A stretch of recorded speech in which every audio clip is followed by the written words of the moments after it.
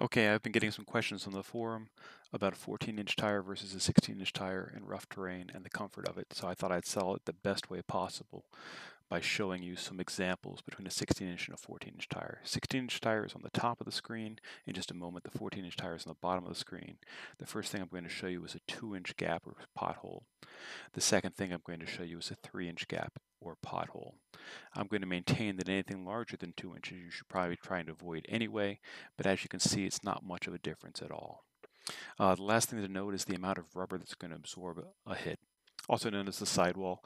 Between this 14-inch tire and the 16-inch tire, you can see that they are exactly the same, just as they are also exactly the same width, and of course they're both tubed and so the same soft rubber.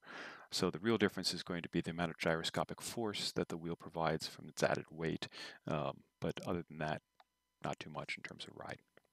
Well, that's great. Now let's talk about some 18-inch tires, because if the 14 and the 16 are the same, the 18 must be the same too. Well, not quite. In 2018, we have ourselves the Z10, which changed everything with a 4-inch tubeless tire.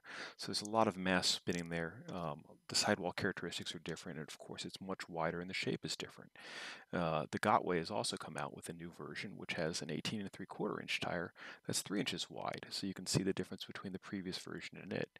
Both of these are going to give you significantly improved ride over a 16-inch.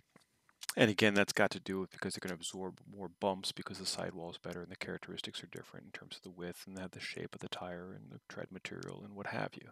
So I hope that this answers a little bit why I think there's a big difference between 14 and 18, but I don't think there's a big difference between 16 and 14.